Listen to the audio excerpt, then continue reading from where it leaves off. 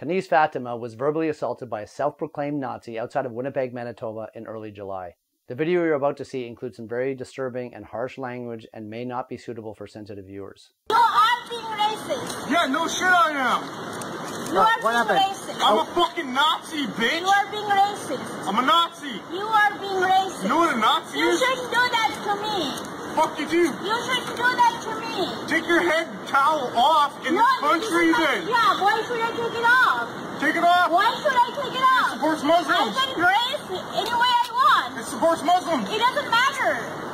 This is my country. Then go back to your This country. is my country. No, it's not. Yes. Excuse me. You are being racist. What's your fucking problem? They have just as much of the right to fucking be here. No, seriously, this is embarrassing. Don't do that. I love this country. Good for you. I live here. I do taxes. And I do a job. You don't even have to explain yourself because you're just as much Canadian as he is. Thank you very much. You betcha. This is embarrassing and don't even let this bother today. Thank you. Thanks a lot. No, seriously, just go. Do you have a problem? Yeah, I do. Unfortunately, we're living in a time in which those who are angry and have extreme ideas feel empowered. These attitudes do not just happen. People do not wake up one day and say, I'm a Nazi, or join a terrorist organization. It has been a part of them for a long time.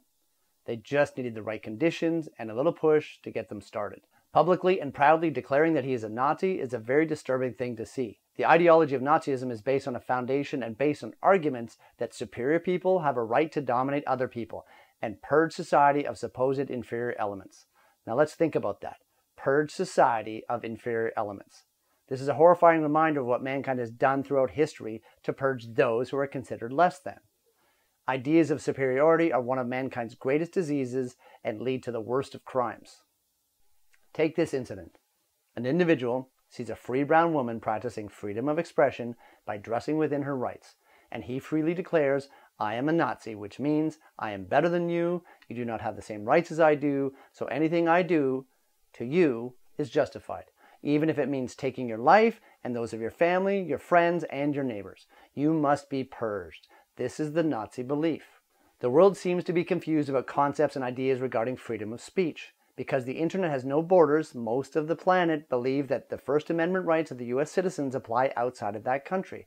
They do not. Most in society recognize acceptable limits. Those who do not recognize reasonable limits are always declaring they are quelling my speech, I have no rights to free expression, and so on.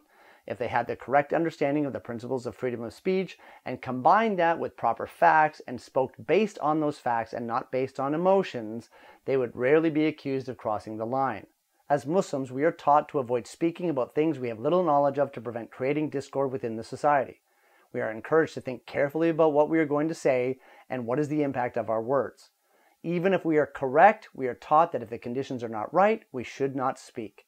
For example, to speak the truth at the wrong time can lead to great harm, and if there's a chance of harm, then we have to reconsider our actions. Our ideas about freedom of expression have to change. We need to think of free speech not as a privilege, but as a responsibility. Our tongue is our greatest weapon. We have to learn to use it wisely. Unfortunately, most only care about their right to say something with little to no care for the consequences. May Allah keep us safe. May He reward our sister Kaniz for her courage, and may He protect our sisters, especially those who are targeted by such cowards. Assalamu alaikum.